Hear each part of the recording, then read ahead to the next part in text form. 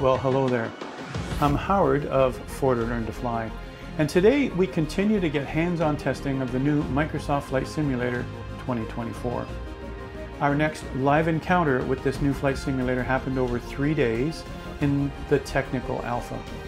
During this time, I have streamed our interactions on my Twitch channel and tested it with hundreds of fellow simmers. We had a lot of fun. Unexpected results and discoveries, and some things we have come to expect from 2024. This time we all got to test it on our own PC setups, our own peripherals, and take our time to really wring it out. I will document that experience and my findings in the next video. Here, I want to address the remaining questions that I introduced in the previous video. I've already answered the first 2 questions, but I want to elaborate and, as promised, address the last questions in this segment. Then we will expose some details during testing that dispel the confusion surrounding the new sim. I also want to mention I will produce a separate video on career mode. That's probably going to be tomorrow that I record that, which many are confused about, career mode.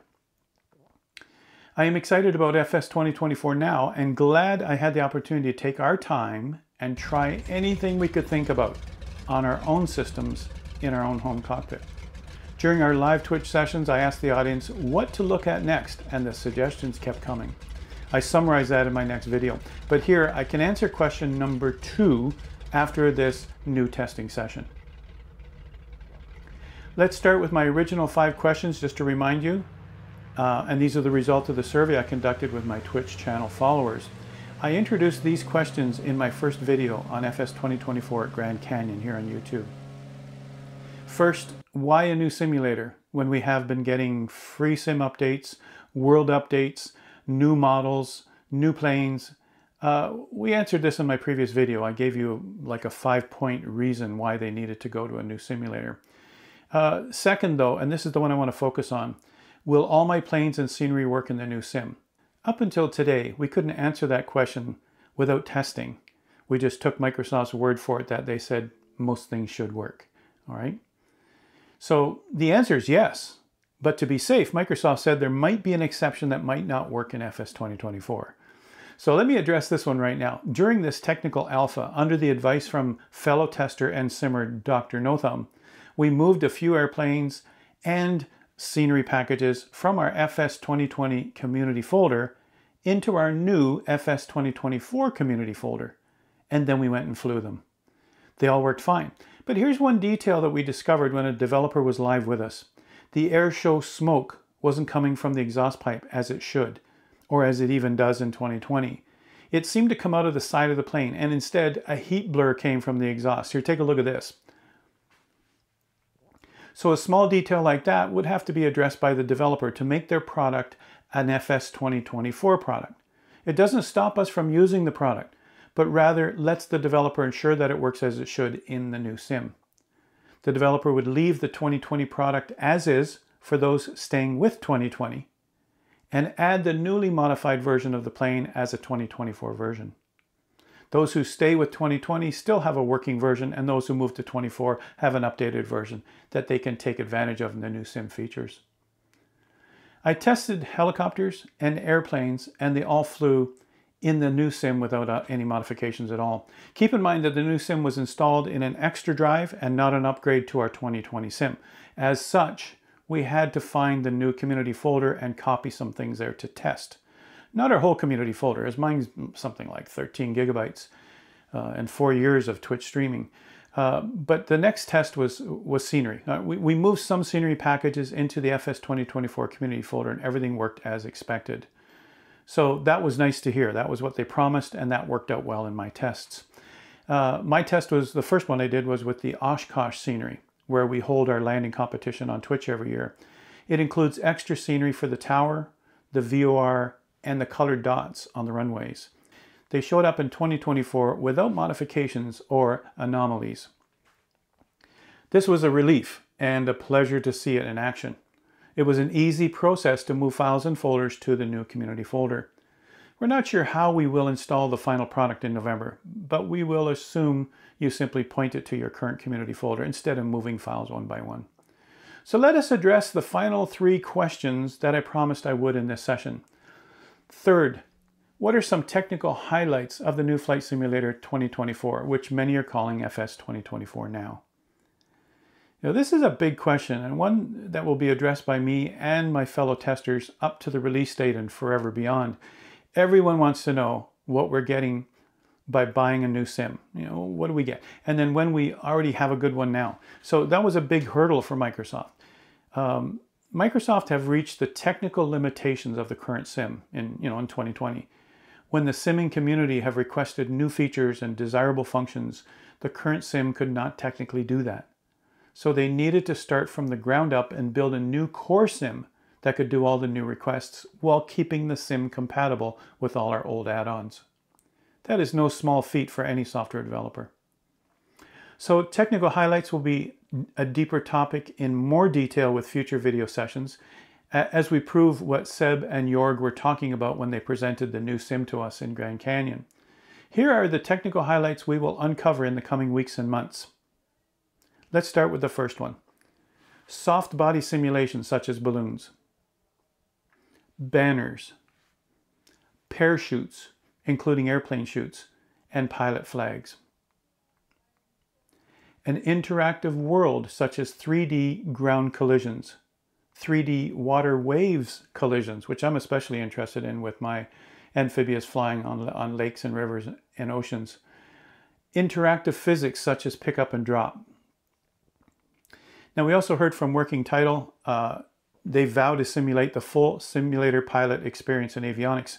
And we've already seen their work, and we've already seen the great work that they do. And they're going to continue to keep doing that as we move forward into the new sim. Got Friends was also there, who are now part of Microsoft, bringing 2 new gliders and the famous Draco X. These are highlights. These are technical highlights. These are things we heard at our presentation. And here I can only show you pictures so far. We haven't had access to that here in the sim. They have plenty to work on right up to the release date of the sim in November, so they're going to be pretty busy, those guys at Got Friends. And they happen to be a partner of ours on ForderLearnToFly's Twitch stream. The release date of November 19th for the new sim is going to introduce 32 new airplanes. That's a big endeavor. Their top version and the most expensive Aviator Edition has the most amount of planes you could imagine right from the start. But some of the new ones include the Boeing Dreamlifter, the C-17 Globemaster II, the Amphibian Aerospace Albatross, and the Airbus A400M Atlas, to name a few. I'll make a separate video covering the 32 new airplanes before and after release date. So another technical highlight that we learned from their presentation, and as we start looking at it this weekend, new static data from around the world. And this is an updated Bing data from around the world. One of the biggest features of this sim now and in the future is the fact that it covers the whole world with satellite imagery, photogrammetry, etc., and then some custom-made stuff. The addition of all the towers in the world. Now, this is no small endeavor. When they asked, how do we find this information, they had to hire someone who already collects this kind of data, or they had to collect the data themselves. The radio towers, the antennas, the TV towers, all the kinds of towers that we will encounter while we're flying are now in the right place where they're supposed to be and the right kind of tower. That's no small feat, but a realistic one when you're flying in an area that you know well in real life. The addition of all the helipads of the world. Oh my gosh, it's something like, could there have been 30,000 of them? I forget the number they gave us. It's the number's fading now as we go further and further away from that event. But can you imagine trying to gather that kind of information so that you accurately have all the helipads? We natively support helicopters in the sim now. One of them that I was really interested in when Seb was demonstrating was something called photometric lighting. And this gives us realistic lighting with considerations for the real atmospheric conditions at the time. How daylight filters through all that. Scene complexity and textures in 4,000 times more detail. You've heard this from others. And we won't see that in the Tech Alpha. This Tech Alpha we're doing is a scaled down version of the sim so that they can measure what's happening to us between us and the servers in the cloud. That's the main reason they're doing it. So we're not getting the full sim. My install was very quick and it was only about 9 gigabytes. Sounds like a lot, but it's not really compared to something like 120 gigabytes for the current sim. But this is a scaled down version, so we can't judge it by that yet, all right? So some of the other technical highlights, I mean, I talked about photometric lighting. I'm going to talk a lot more about that when we get into it later. Scene complexity and textures in 4,000 times more detail. Got to say that once more. All right, more realistic hot air balloons and ultralight helos. So hot air balloons, they already started. The high performance group already started doing hot air balloons more realistically. But now, holy moly, wait till we see what happens there. And we've seen the cutscenes that show it already, but wait till we start trying that. We haven't got those available to us yet. So those are technical highlights. In addition, the new sim adds extra features that some simmers have asked for, such as career mode. That's my next video, because it's huge. And I go through a number of certifications to show you what that's like. I'm going to devote the whole video to career mode. There's also photography mode, and we'll go take a look at that and see what that's all about also. Challenge League with weekly top scores. And, you know, that's going to be fascinating too. There's going to be a whole group of people, about 4 to 5 million people, looking for that. They want to have the Challenge League and be on leaderboards, and the leaderboard expires every week, so you want to see who's on the board every week. I mentioned World Photographer with challenges to get the best aerial photography shots and rewards to go along with them. So let's move along to the fourth question I posed in the last video and provide some details. The fourth question was, how many people use the current FS2020 today? And do we expect everyone to move to 2024? I didn't answer them in the last video. There's so much stuff there. When I looked at it afterwards and published it and everything was done, wait a minute, I didn't answer all the questions that I asked. So that's what I'm here for. So let me answer, let me just go and have a look at this. So I'll start with the second part first. All right, do we expect everyone to move to 2024? No. And people have told me outright already, how much more do I really want from a simulator? I'm good right now with 2020, right? So we don't expect everyone to move to 2024. First, the cost. Why buy a new sim that can cost up to a couple of $100 when you have a perfectly working one right now? If you tune into the Facebook forums discussing the new sim, many will say they're staying put and Microsoft have committed to supporting the current FS2020 at least until the year 2028. And then they will assess how many are still on the platform. That's how it works. Now, the first part of that question is, how many people use FS2020 today? The answer is a staggering 15 million, 15 million people. Of that total user base, 3 to 4 million are core simmers like me, who use this platform to simulate real flight, complete with checklists, real-world lessons, and practice. As a pilot in real life, I used FSX and X-Plane to practice my real lessons at home. So 5 to 6 million users want more of a challenge in the form of rewards and extreme flight. They want competitions, they want challenges, and even a career path to the heavies. Which brings us to my final question, the game versus the sim question from the simulation.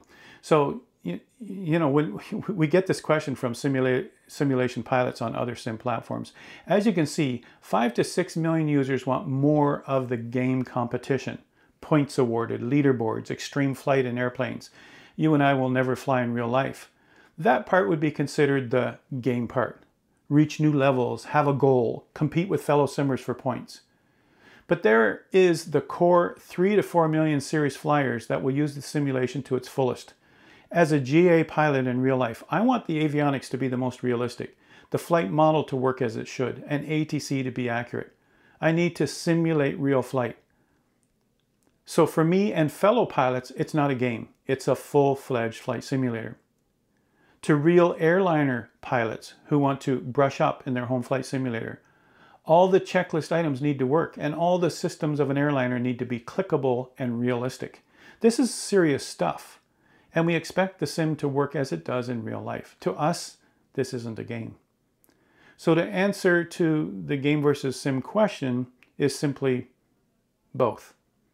It's a game to the casual flyer who couldn't care less if you simulate a GTN 750 properly. And it's a sim to the user who's practicing lessons learned in real airplanes to stay current. The satisfaction that it simulates real flight accurately is important. In summary, there are a lot of current FS2020 home flight simulator users. You can bet many of them are on Xbox and super happy about it. More are also on PC, where we can pick the hardware and buy all the add-ons we wish from websites and developers. We can all fly in multiplayer sessions, no matter what hardware we are flying and where we are in the world. This is the draw of Microsoft Flight Simulator community, as it is with simulators before it. It's just that our world is getting richer with this new FS2024 and the feature set it brings with it. Now, this last part of the segment contains live footage from our technical alpha hands-on.